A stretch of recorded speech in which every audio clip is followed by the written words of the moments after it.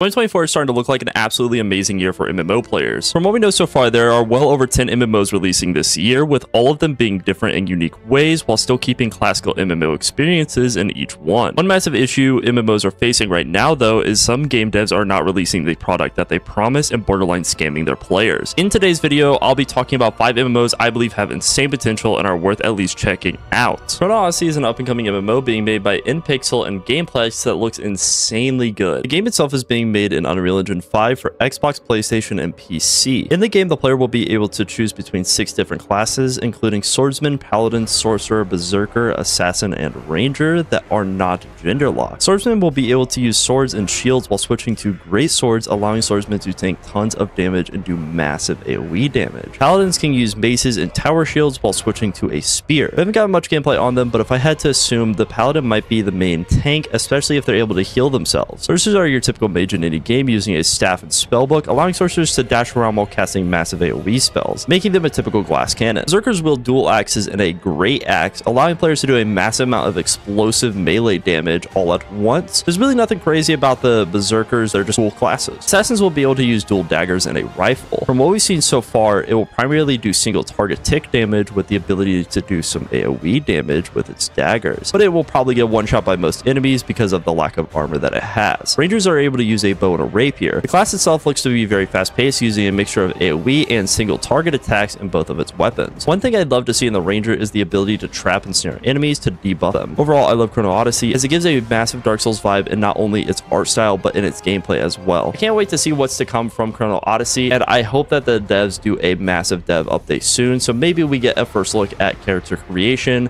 or maybe a little bit more lore into the world. Into the Echo is a fantasy time-traveling MMORPG. From what we know so far, the player will be able to travel through time using echoes, although after that it's mainly just speculation throughout the community. If it was me designing this though, I'd love to make it where echoes are a mixture of dungeons, raids, and events, while adding them to the main story missions to help players get used to the mechanics. In fact, one of the game's main selling points is the devs want to create something extremely unique for MMORPGs with newer technologies. That's why I believe a mechanic that allows players to warp the world further by time traveling would be insanely unique. One thing I do love so far is how similar the art style is to a game like Enshrouded, a survival sandbox game that I personally believe is a high 9 out of 10. Although from the short trailer we have on Into the Echo, I hope they allow us to change the camera angle, because I personally hate over-the-shoulder camera angles. I just think they're really lazy. Something that they could really implement into this game though is AI dungeon generation, making it where every single dungeon has thousands and thousands of different unique scenarios that could happen within the dungeon. So dungeons are more about going through and actually having fun and exploring dungeons for better loot, instead of just grinding the same dungeon over and over and over again to get one item. Overall, I think Into the Echo looks absolutely amazing, and I hope to see more updates coming into the future. Legend of Ymir is a NFT MMORPG set in Norse mythology that looks fairly good, but I do have some concerns about the game. In the game, players will make different characters with Norse traits and unique powers, although devs haven't shown how character creation is. If I was the devs, I would try to add more core races from Norse mythology, such as humans, dwarves, and maybe some more, making it where character creation would be fairly unique with tons of races, especially with the small look we already received that looks very similar to Black Desert Online's character creation. On top of this character creation, we got to see 2 different types of combat. Firstly, we have a preset combat that allows players to press a button at a precise time. I'd assume this is basically just for like story missions, because in real combat that wouldn't make sense whatsoever. Then we have action combat, allowing players to flow between their skills similar to BDO. One thing I really dislike about these combat styles is one makes the player feel super OP,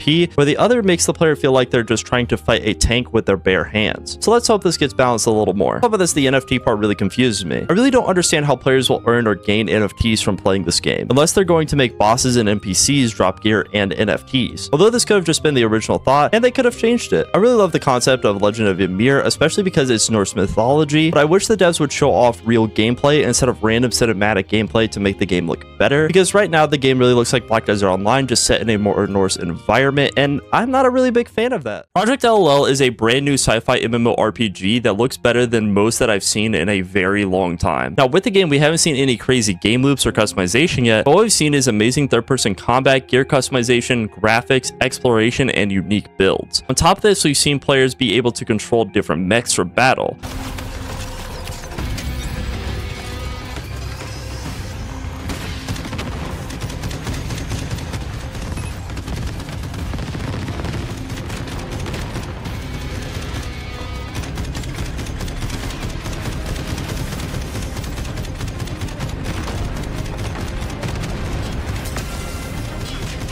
that's insanely similar to Titanfall. While looking at all these different mechanics, it feels as if the devs saw the Division's combat, Destiny's movement and design, and Titanfall's robots, then put them all into a game. Though I'd say they've even taken those game mechanics to the next level, allowing the game to look insanely unique compared to others. If this game is truly the way they show in the trailer, where the world is super full of things to explore, the player can get into massive battles inside and outside of buildings with many different weapons, armor, and abilities, while being able to play with friends and get loot, then this game could completely take over the sci-fi MMORPG genre. One thing I'd really love to see is a short video on overall character customization and skins that you're going to be able to grind for, so that way you know that it's not just a endless loot grind like other games that we've played in the past. Overall, with what we've seen so far, there really isn't anything to complain about with this game. Mainly, we're just trying to figure out what all is in the game. In their trailer, though, it does look like this is a part of some sort of alien apocalypse, which I think is really cool, and it's a little nasty too.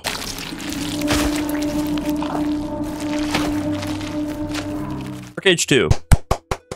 A brand new fantasy MMORPG that seems to have a seamless world and is the follow-up game to ArcheAge. The game itself is being made in Unreal Engine 5 with fantastic graphics, 4 or more classes, and multiple races to choose from. The classes we know so far are the Knight using a sword and shield with a speculation to use magic, mages using a staff allowing them to cast offensive and defensive spells, warriors are able to use swords and shields with axes and heavy weapons, finally rangers will be able to use bows and arrows. There's also a really high chance there will be more classes added into the future as well, but these are the main confirmed ones right now. There's also multiple races right now, such as humans and elves, but many believe they'll be adding dwarves, forgive my pronunciation, Noyans, Farans, Harani, and Warborn, allowing players to have tons of unique builds and designs for characters. Something I'd love to see is them make every race have their own unique questline similar to Guild Wars 2, giving players a much deeper lore into each individual race and class. From what we've seen so far, the game looks fantastic, and I can't wait to try it out. Although anytime something is a sequel, it does bring some concern, because that sometimes means that game devs have gotten lazy. So I'm really hoping this game is extremely different from the first one to help bring some new aspects to the MMO world instead of just copy and paste content. Overall, all these MMOs look insanely good and have tons of potential to come out in this year. Obviously, they do take a lot of aspects from older games, but I believe that is a really good thing, as a lot of players will not play newer games if they don't have old aspects in newer games. But all of the MMOs are also very unique in their own way, especially Project LL with its Titanfall-like mechanics. Mechanic I personally really enjoyed and was very disappointed Titanfall failed to continue to deliver.